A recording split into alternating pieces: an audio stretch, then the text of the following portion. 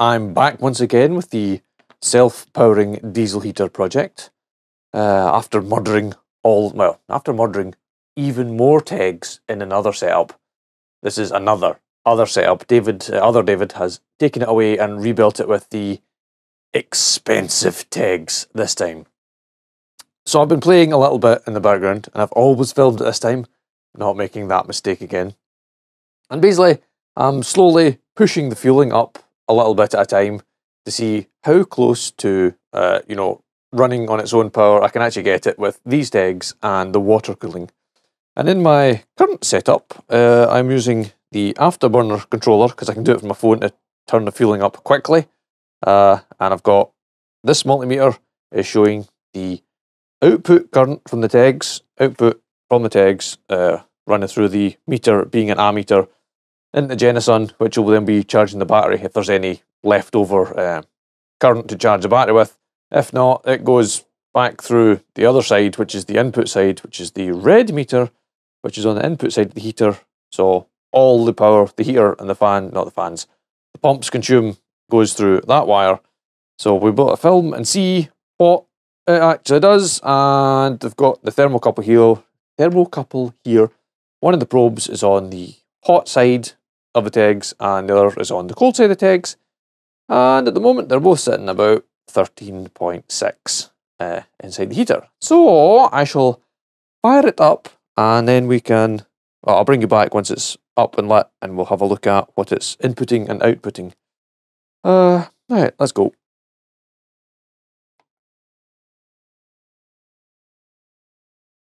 Wait, can I can actually zoom you in on that meter first, because it'll show you the actual current draw.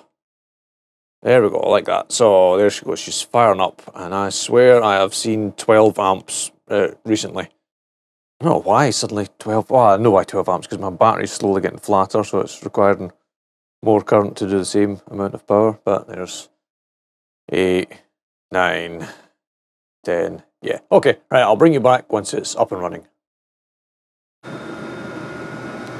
Okay, this meter here is the voltage output of the TEGs connected to the Genasun. Still not got any current. Oh no, there it goes. Woo, where she goes. There's 1 amp. So the housing temperature. God, I wish I could get all my displays in the one shot. Hey, does that work?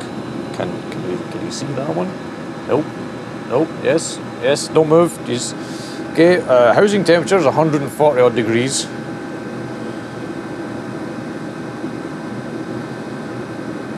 So we'll let it ramp up. I'm aiming for 270 degrees. If I can get 270, that should be probably as good as those TEGs can get. Or I'll switch over to the battery voltage on this display. It will be backwards because I'm not moving my probes, but so the battery's at 112 volts. But it's going up, which is, I think that's just recovery as opposed to charging. That's just a bit of recovery.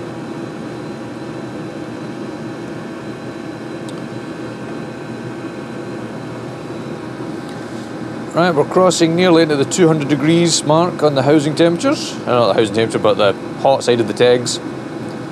Hot side at 200, cold side at 22 degrees. Obviously being provided by the water cooling setup. Now hopefully you can see on the top meter we're pulling anywhere between 3.7 and 3.9 amps, and in this one we're outputting like between 3.4, I mean it's still climbing. If we can get to 3.5 that'd be nice. So this has got 3.5 amps coming out the TEGs. Still got a bit to go on the temperature yet, we're only at 220. This isn't very exciting, this display. It basically is going to stay at 12.7 because that's what the Genasun will be using as its voltage. It's just going to keep the TEGs at 12.7 while keeping the current coming out of them. If that makes any sense. It didn't make any sense when I said it, but hopefully you understand it. Here's my battery voltage. Is it getting better? No, the battery voltage is charging. It's actually charging the battery. Not a lot, mind you. I mean, like I say charging, it's just letting it recover slowly. So we're almost eeksy peeksies on input and output. We're within maybe 200 milliamps of running. That's us hitting 240. So we've still got a little bit to go yet, and hopefully we can get the TEGs to output more than what the heater's consuming.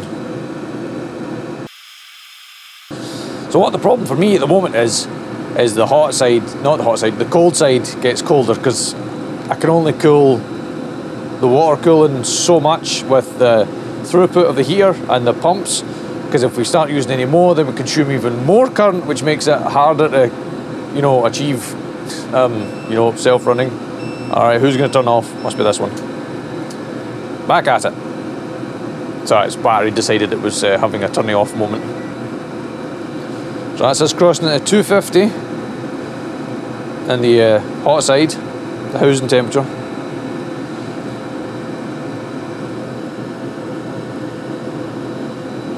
Well, at the moment we're pretty much even. We're almost the same in and out.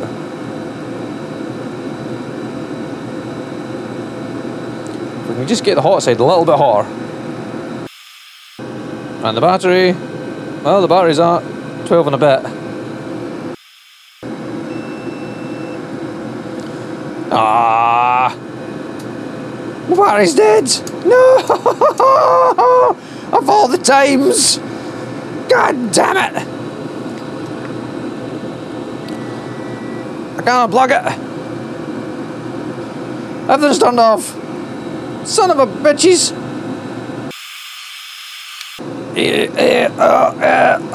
Wait.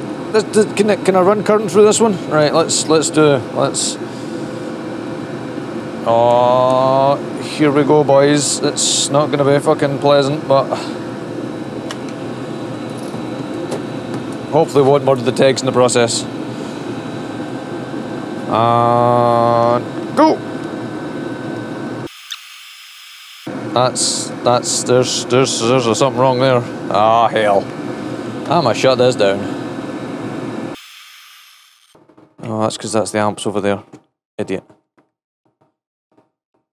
God damn it, we had 4 amps.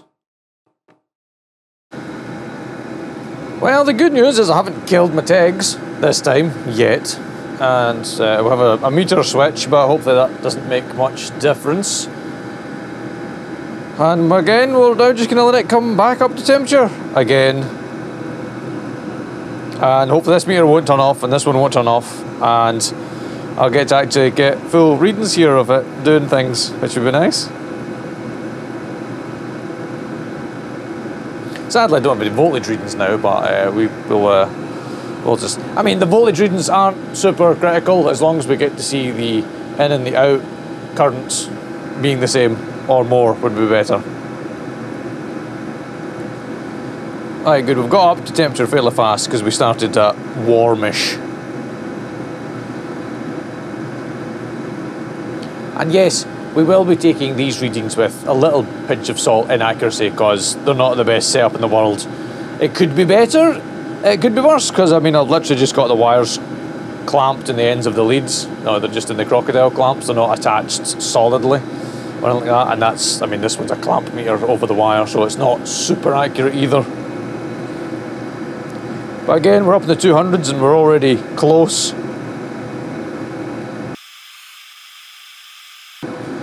I want to see if I can get to 250 degrees.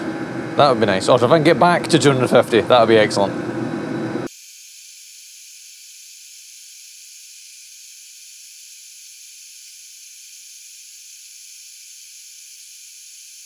So, there at the moment, we've got the input peaking at 3.8. Go on, show me 3.8. Just about 3.8. And we've got the output at almost also 3.8. So at the moment, it is running with like 99% self-powering. The thing with TEGs is it's the difference in temperature between the hot side and the cold side. So at the moment, or rather early on, we could make the hot side hotter faster than the cold side could catch up.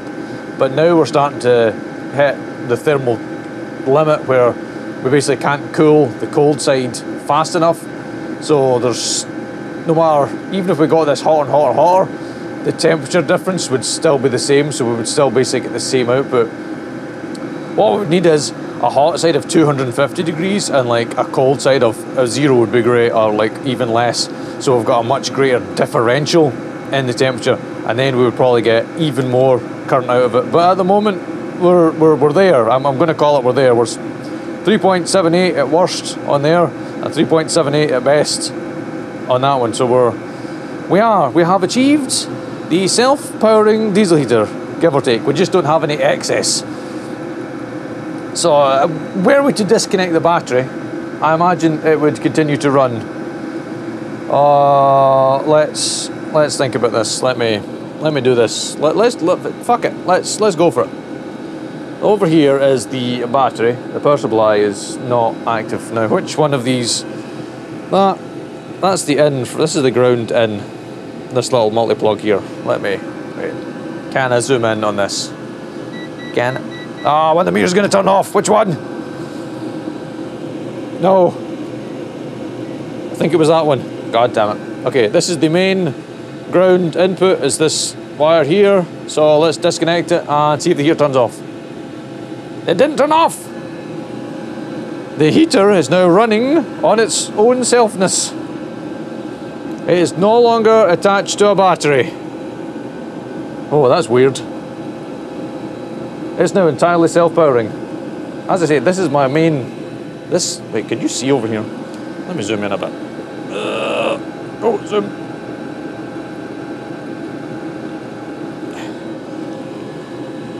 This wire, this is the ground. This is the only ground wire. This is the block I was using. This is my main block, and that's the black wire that goes out through the clamp meter.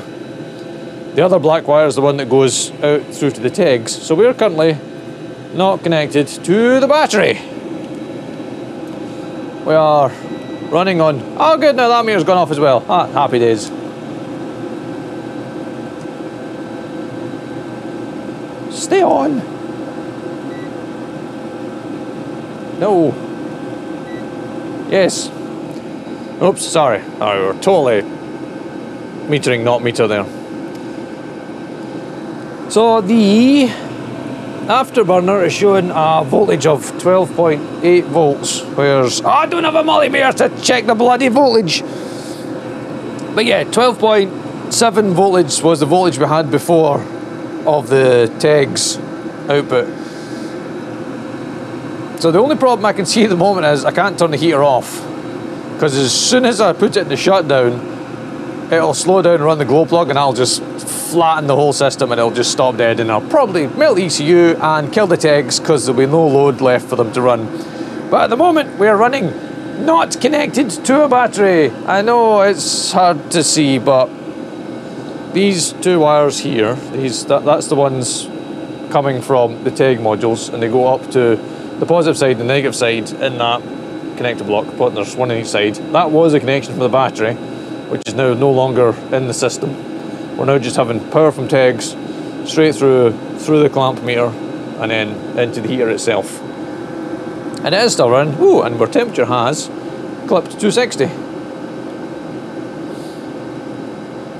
And now the heater is only able to consume what the TEG's output, obviously, because there's no battery to fill in the space. It can only consume the 3.5 amps that the TEGs are outputting. That's interesting as well. So now it will only consume what the TEGs put out. That's curious. Right, so I should probably reconnect the battery so I can actually shut the heater down now, and then we'll have a wee chat. Right, so can I zoom you in on, so this is what the heater's consuming, and stay there, right. When I plug the battery back in, this will start to go back up to 3.7, 3.8. Connecting. Now. There you go. I don't know if you heard the heater dip there. Oh wow, I've actually both of them are. We've now got more output. I wonder if that's now charging the battery. I would test, except the fucking batteries in my meter died. God damn it. Right, let's shut this down and let's have a chat. Right, afterburner. Afterburn. Oh, I wonder if we'll see the brief moment where it outputs more than it. Nah, I didn't do it this time. It brought the glow plugs on too soon. When it errored out last time, there was a brief moment where the fans were slowed down and the TEGs were still hot and it produced like 4 amps because there was no load. And then the glow plugs came in and killed everything. Well, I suppose this... Well, I'm not going to say the finale because I said the finale last time and now we're back doing it again. But this time, we have achieved the thing that we initially set out to do, which was to have a self-powering diesel heater. And today, purely by chance and by accident and bravery, we showed this working. We disconnected the battery from the running heater setup and it was able to run itself purely on the output from the TEGs. Which isn't hugely surprising as they were outputting 3.5 amps and 12.7 volts, which is absolutely enough power to run the diesel heater at full power and still provide enough heat for heating and so on and so forth. As a kind of offshoot though, you do get quite a lot of hot water if you're wanting to use hot water for things. You know, I don't know, like what we really want is this water to be cold all the time. So I'm imagining that if you were to have a setup like this, perhaps you could plumb the coolant water into, I don't know, radiant underfloor heating so that you can just radiate off the excess heat and still only using like 2 small pumps or 1 small pump or a larger pump, trying to use as little pump power as possible so you can maintain the flow around the system and not draw too much current and still have it self-powering. The next step, of course, is to go beyond self-powering, is to actually go from just running the heater, but actually having some output as well, so you could charge the battery that you're running from. And obviously, once the battery's charged, it stops needing the charging output, and it can just be self-powering. But well, I'm pleasantly surprised this time that I have managed to not kill all the TEGs, even though my meters died and I had to swap the leads mid-process, and that was embarrassing. 2, that it does actually do the thing. We achieved enough output that it self-ran, and it probably would have done before if I'd thought about it. Like when it was, like in the previous video when we saw the system pulling 3.8 amps and we were putting out 3 and a bit, I probably could have disconnected the battery then because it just would have dropped back down and sat at the output of the TEGs because it doesn't have a choice. It'll just has to sit and run at that output. The Genasun controller thing that I thought was dead, it must still work in some way, shape or form because it's outputting a steady voltage enough to charge a battery, 12.7 volts. So it must still work, I presume. Occasionally, I think I see the green light flashing, but I'm not sure. I might just be purely imagining the green light flashing on the Genasun. Any comments, questions, anything like that, please leave them down below and I'll try my best to answer them, or other David will try his best to answer them. We've also got a Facebook page group thing, or other David has, where we've got this diesel heater and other diesel heater modifications. If you want to check that out, I'll also leave a link to that in the description. And I think that just about covers it for the meantime for this iteration of the self-powering diesel heater. I might be back with more versions and changes and other things, but that is the future. That's basically us for today then. So, thanks for watching.